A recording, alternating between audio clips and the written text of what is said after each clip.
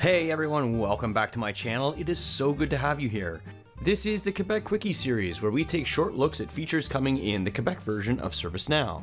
This episode is brought to you by .walk.io. .walk.io are the makers of Bootstrap, an AI tool that interrogates your instance and builds all your actual test cases into the ATF framework. Eliminate the hardest part of an ATF deployment without buying new and competing frameworks.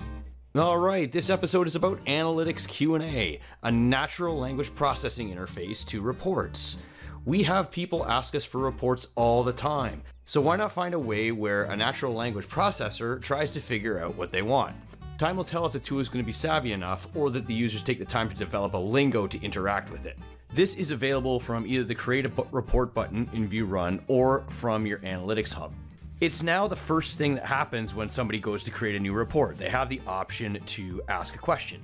And the main thing you want to stress when rolling out to users is this: how can I improve my results? It does take a certain getting used to the types of things that the NLP will return for. It tells you what kind of aggregates you can have, how to express trends over time, how to do sorting and grouping, how to handle dates, how to determine what type of visualization will output, and how to filter and do some other stuff like just code words for priority, P1, P2, etc. Let's take a look at some examples. Let's ask it, my group's open incidents.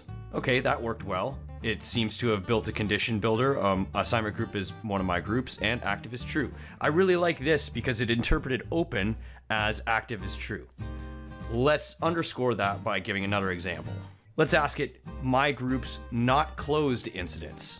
And we see that assignment group is a dynamic, one of my groups, and state is not closed. Excellent control of nuance there. I'm very impressed.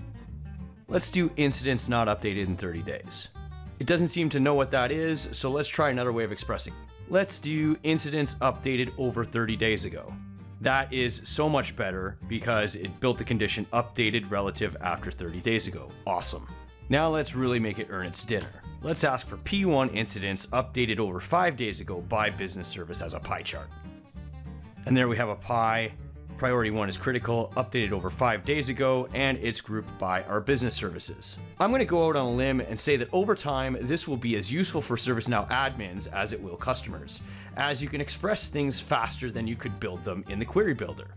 Here's imagining a future where the virtual agent can use this feature to help feed reports.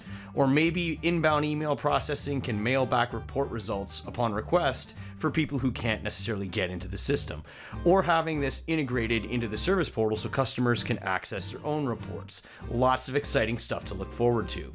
This feature is currently available in English, French, Spanish, German, and Japanese. Highly suggest you start working with it today to get used to the lingo.